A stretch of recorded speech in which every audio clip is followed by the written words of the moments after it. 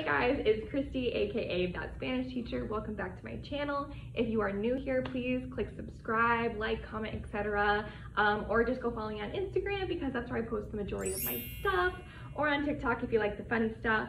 But basically, I did a video on how to paper your door, and everyone was like, I need a full tutorial. I would like a YouTube video about it. I would like a very detailed explanation of how I cut out the doorknob and the window. So I am here for you guys, so I'm gonna do that because, you know, I'm all about working smarter, not harder in the classroom because you guys work hard enough.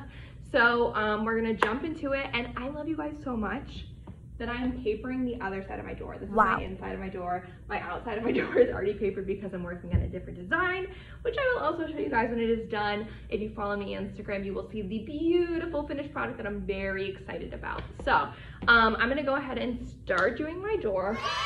So step number one is you definitely need a couple of things. The first of which is you need a roll of paper that is wider than your actual door, okay? Some papers are just better than others. This cuts super easily and that makes a big difference. It's a little bit of a thicker paper. I really like working with black. One of the main reasons is it just makes the colors pop and look really good. The other thing is that if you don't want to cut out your letters with like the details, you can just use a Sharpie and color in the holes. So that's a really fun hack. The other thing that you're gonna need for this situation is obviously you're gonna need a good pair of scissors.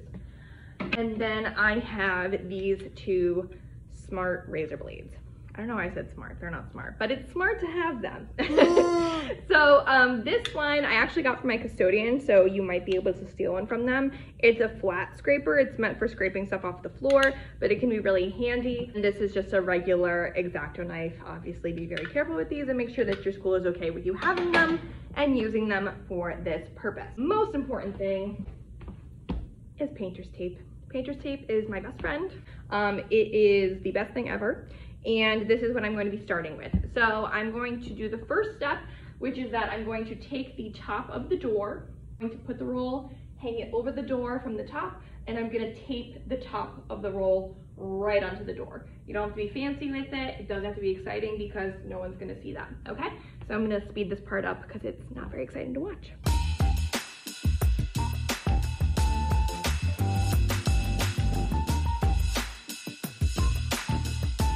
All right, so our first step is done. Also, don't do what I did. Tape the top of the door first, do some little rolled pieces. That's why the painter tape is so great, is because you don't have to waste time with cutting things. You can literally just rip it and then go. It's great and it sticks to everything.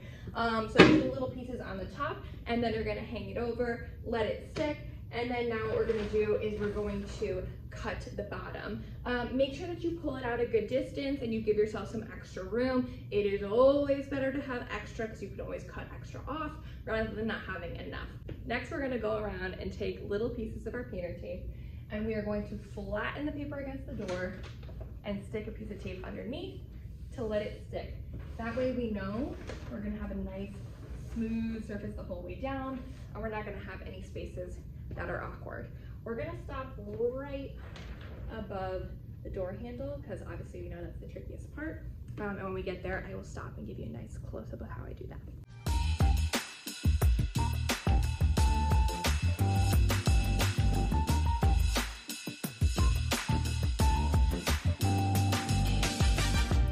All right, so now I'm gonna quickly go ahead and I'm gonna cut off the excess on the side of the door and the bottom of the door, just so I can just about close the door because it's kind of hard to work on the door handle when it can be swinging back and forth, okay? So let's go.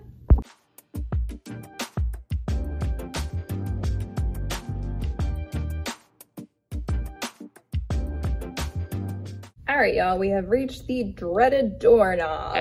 So as you can see, this looks terrible right now because unfortunately I did drop the paper at the beginning, so these wrinkles are here.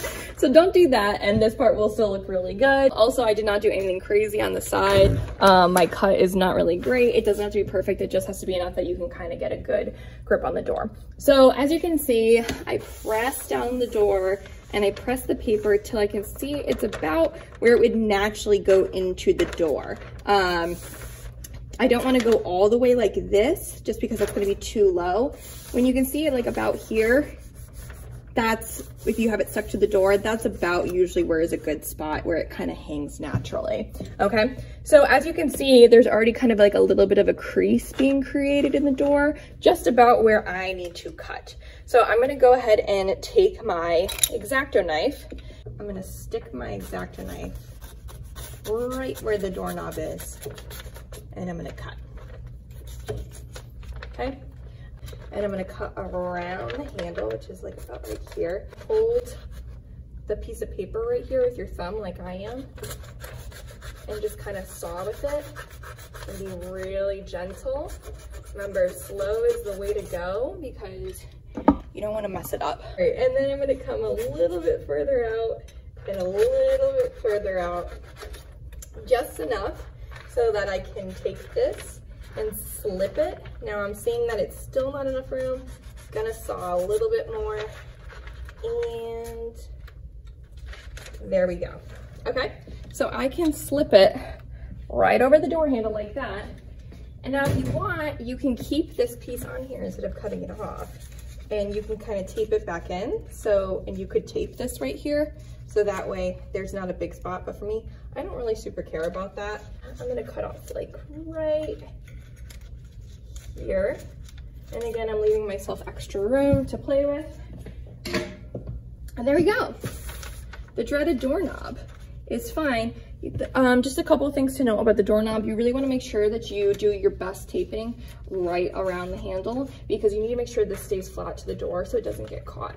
But otherwise, we can turn this doorknob and we're good to go. And later on, we can use our X-Acto knife and we can clean this up a little bit if we want. We can even use our X-Acto knife to cut around the circle. All right, so now that we have done the dreaded doorknob, we're gonna go and do the rest of the cutting on the side. What we're gonna do is we're gonna shut the door. You wanna make sure that you use your hands, especially down at the bottom, to push the paper where you kind of want it to be, especially like through the crevice of the door. And then I also like to run my nail against the crease here in the door. And you can see the paper kind of creases where it needs to be, so it kind of falls naturally and it doesn't cause any issues. We're gonna start on this side first, and we're going to take the razor blade, you're gonna stick it right into the crease, and you're going to pull down. Make sure that obviously watch your fingers. No one wants to have a trip to the emergency room on the school day, but you wanna use your hand to press the paper to the door and make sure that it's not ripping. If the paper is not giving, pause and see if you can do something different and try a different little way about going about it. Sometimes if the paper is not giving the right way, I will go, instead of top to bottom, I will start from the bottom and then cut to the top, because sometimes it just works better that way.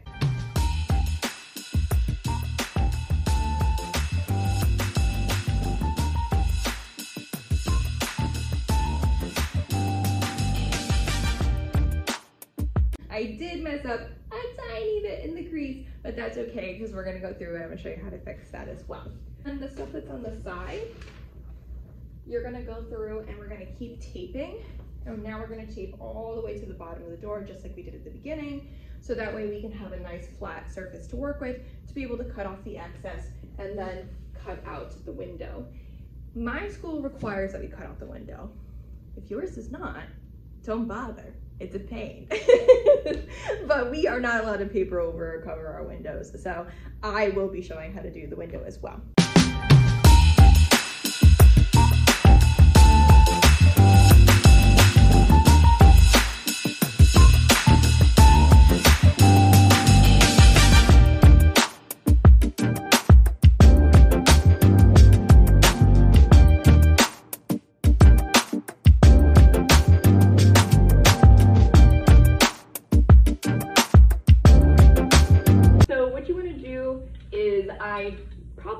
I'm going to retract the blade and put it back in.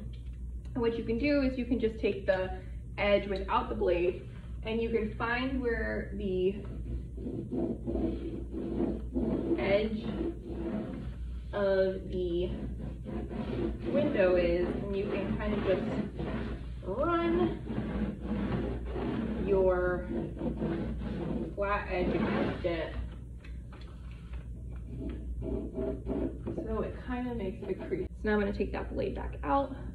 I'm going to go ahead And I usually always start up here in the top, and I don't start exactly at the top. I puncture a little bit lower than where it is, so that way I have a little bit of give in case I screw it up.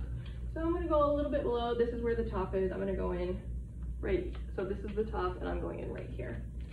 And I'm gonna slowly go over to the side, and then I'm gonna stick the blade in. I'm gonna make a nice clean cut all the way down.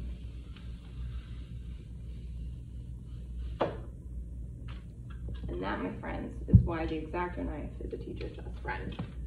All right, and then I'm gonna cut backwards and just kind of saw back and forth to the top until I feel I've hit the edge. And then I'm actually, instead of turning there, I'm gonna start on the other side because I have like this little bubble and it's easier to puncture than if I started to try to puncture here, it's more likely I would tear. So when you have a less give, that's a better way to go. So I'm gonna puncture up here, and I'm gonna claw my way over to the other cut. Beautiful. So I have this whole section cut out, and then I'm gonna push against the door, and I'm gonna make my cut here. This tends to be a little bit harder. What you can do is you can pull the paper out a little bit and give yourself a little bit of a starting spot by, oh, I just cut it. There we go. And pull.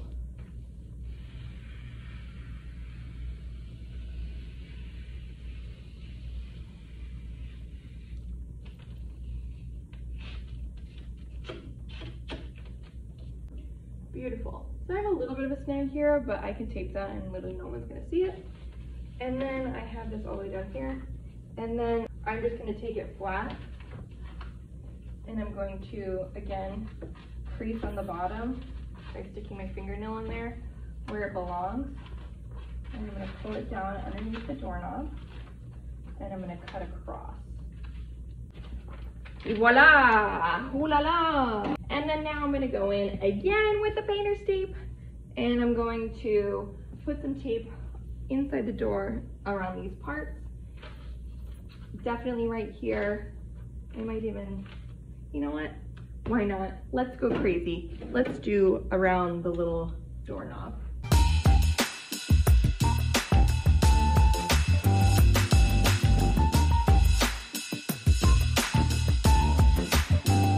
Pretty good. All right, let's use our tape and do these last little taping parts.